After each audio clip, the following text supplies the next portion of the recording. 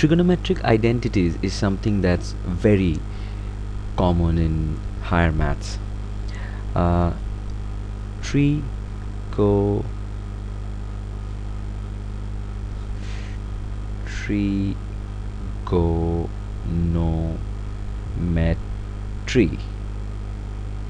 Okay, now trigonometric identities, what are they?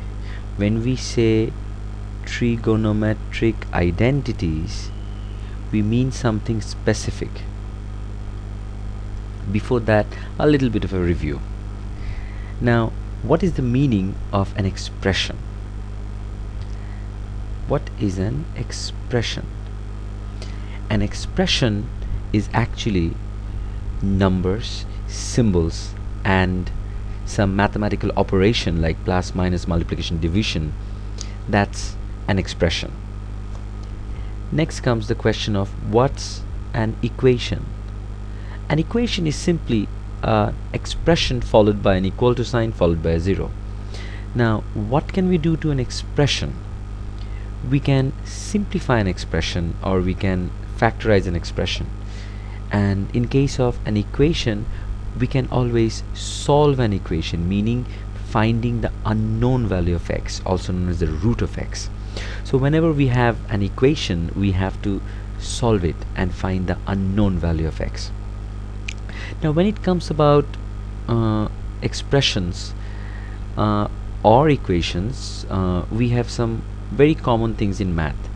They look like this. Is an expression ax plus b called a linear expression, or a first degree polynomial expression, quite a mouthful. So the equation would be ax plus b equal to 0. Now when we have ax squared plus bx plus c, that's a quadratic expression, and the equation would look like ax squared plus bx plus c equals to 0. Of course, it can have a number here instead of a 0, but we can always bring it to the other side, to the left side, and make it look like this again. Now, there are many common types of equation that we encounter in the syllabus, a very common high school syllabus. The most common are the linear expression. This is the linear expression. The quadratic expression. Then we have the cubic expression that looks like ax cubed plus bx squared plus cx plus d equals to 0. So this is the cubic expression, and among them is the trigonometric expression, or the trigonometric equation. The trigonometric equation would look like this. Sine of an angle, let me call it theta as a pronoun. It can be x, it can be twice x, it can be x plus 30, anything as a pronoun. I'm using a theta. So sine x equals to 0 or some other number. Let me write a number. That's a trigonometric equation. Or cos x equals to some number. That's a trigonometric equation. So these two basic trigonometric ratios make up the trigonometric equation. Now let's talk about, since now we have a new sort of an equation and we are trying to solve, how do we solve that equation? But before that, let's talk about some basic trigonometric identities, because unless we have that, we will not be able to solve that equation. Now this time we are talking about trigonometry as more of a algebraic form, as a symbolic form, not as a practical form for finding the length of a triangle, or we can also use it to use the actual length of a building or something that we know the length of. We can measure the angle, so we can use it in construction or in engineering in a practical sense. But now let's talk about something completely abstract, something that has might not have any meaning in the real life. Of course, it has some meaning later on, but at this moment let's talk about something completely abstract. Now if I think about trigonometric expression, if I think about sine x, let's talk about this trigonometric expression sine x. Now we have another thing, cos x.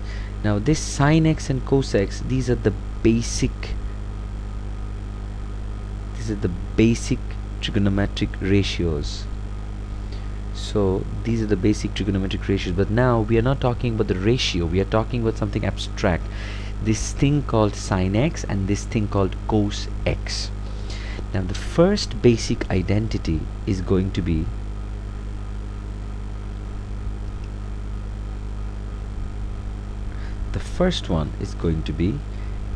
sin x divided by cos x gives us a new creature called tan x. This is the first identity. Now let me tell you something about this symbol. We can also write an equal to sign, there's no problem at all, but this 3-line symbol is called the identity symbol, meaning sin x by cos x gives us something which is identical to sin x and cos x. We can also could have written in equal to sign, but it means they're actually identical. So from now on, instead of writing sin x by cos x, we can actually write tan x. It's a new identity. So tan x is actually coming from sin x by cos x. So this is a very important identity. So we have this one.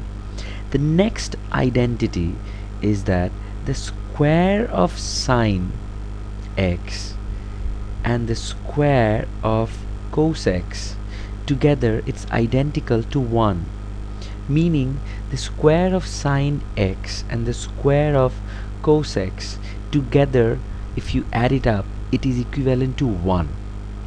Of course, this came from various calculations. We are just going to take it as face value and remember it. Now from here we can get actually 2 more identities. One of them is this: sin square x is identical to 1 minus cos square x, and cos square x is identical to 1 minus sin square x. So these are very handy, they come in handy, so it's very important to remember that these 2 basic identities, one of them is sin x divided by cos x. Every time we see this, instead of this, we can easily write it because they're identical. So when we write tan x, we could have written this and this, vice versa. Similarly, this identity, whenever we see sin square x added with cos square x, these 2 angles has to be same. Then instead of that, we can write 1.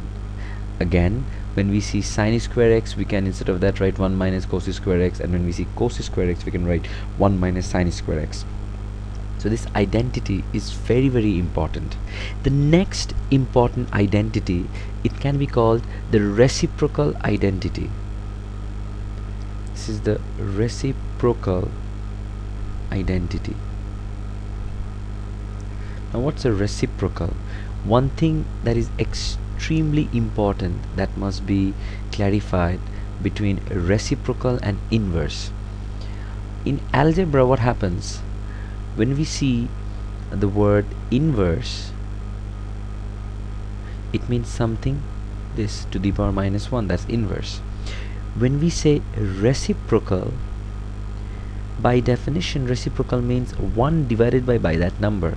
Since in algebra x to the power minus 1 and 1 by x is the same thing, so what happens, we tend to think the definition of inverse and reciprocal is the same thing, but it's not. In algebra, x to the power minus 1 and 1 by x is the same thing. So in algebra, the reciprocal of x and the inverse of x might be the same thing, but in trigonometry they are completely different. For example, in trigonometry, when we talk about the inverse is referred to as something completely different. When we talk about the inverse, so we are actually talking about an angle.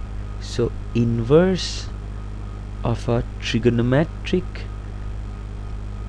value is actually giving us the angle. Inverse means angle. So whenever you see an inverse, it's an angle, and it's usually referred to it as arc sine if it is the inverse of sine. So arc sine of some value, of any value. So this is in many calculators, and it's in very common practice. Instead of writing arc sine of a value, people write sine inverse of that value. So whenever we are talking about inverse, so people get mixed up. They feel that this sine inverse is the same as any x, so they feel, so sine inverse means 1 by sine. No, 1 by sine is reciprocal. They are not like algebra where they're the same. Here they're actually different. So you have to remember arc sine of a value which comes from here.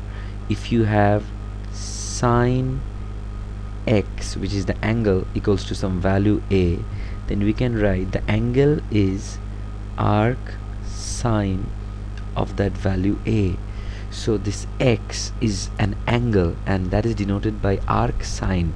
And in many calculator, instead of arc sine, we use sine inverse, and we are also used to writing sine inverse. So it's a good practice, instead of writing inverse, to write arc sine of that value, meaning we're actually finding the value.